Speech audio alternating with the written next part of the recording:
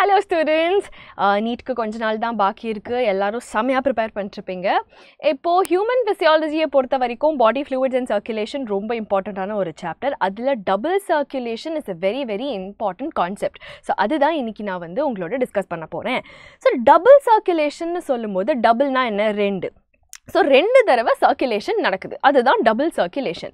இப்போ அது எப்படி நடக்குதுன்னு பார்த்தோம்னா So now வந்து heart வந்து நம்ம understandingகாக diagrammaticா ஒரு 4 chambered window மாதிரி represent பண்ணியிருக்கேன். Okay.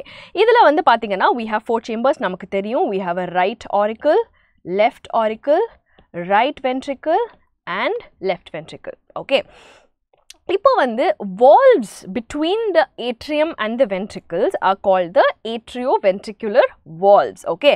அதே right side ல வந்து it's a tricuspid valve, left side ல it's a bicuspid valve. Okay. And exit ஆகும்போது from the ventricles blood exit ஆகும்போது we have something called the semilunar valves.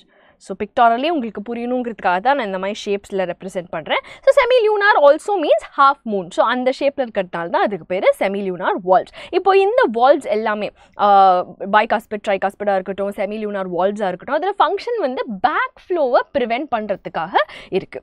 ஓகேயா? இப்போ blood vessels பொறுத்த வரைக்கும் நம்மளோட right atriumல deoxygenated blood கொண்டு வரதுக்காக we have the vena cava.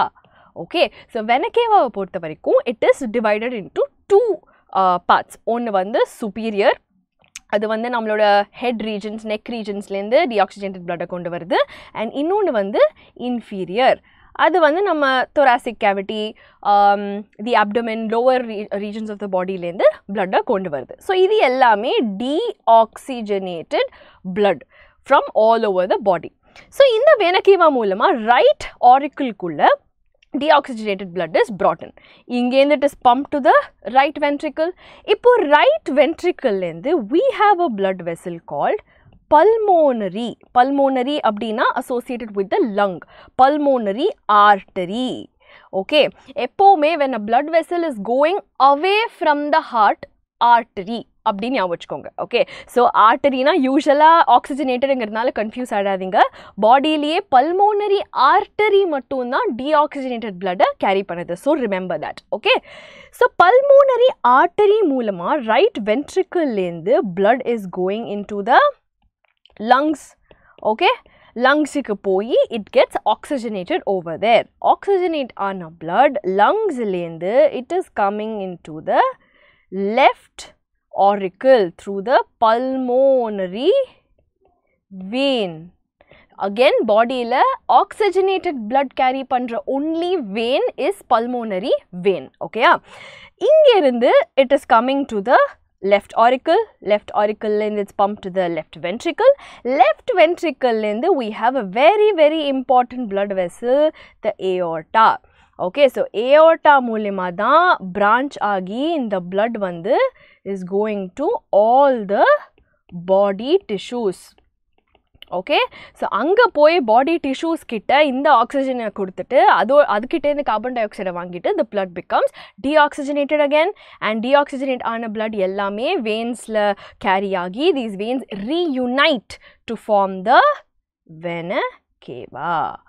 Okay, so what is happening? Deoxygenated blood bodyலேருந்து எல்லாம் coming to the right auricle, அங்கேருந்து right ventricle க்கு pump ஆகி right ventricle லேருந்து pulmonary artery மூலியமா lungsல போய் oxygenate ஆயிட்டு oxygenate ஆன blood வந்து left side வருது இப்போ.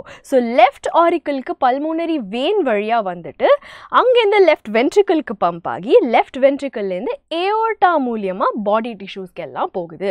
அங்கேருந்து அது deoxygenate ஆகி திருப்பி வருது. So இப்போ நீங்க பாத்தீங்கன்னா deoxygenated blood எல்லாம் right side circulate ஆகுது to the lung and then coming to the left. Oxygenate ஆன அப்புறம் it's coming to the left. So மொத்த blood வந்து ரெண்டு தடவை நம்ம ஹார்ட்ல circulate ஆறதுனால தான் we are calling it double circulation. Okay, so உங்களுக்கு எல்லாம் புரிஞ்சிருக்கும்னு நினைக்கிறேன். வேற ஏதாவது டவுட் இருந்ததுன்னா கண்டிப்பா கேளுங்க. This is a very important topic. So NCERT-யும் மறக்காம ரிவைஸ் பண்ணுங்க இதை வச்சுட்டு. ஓகே, and இதோட associated questions-உம் நிறைய practice பண்ணுங்க. Okay, all the very best.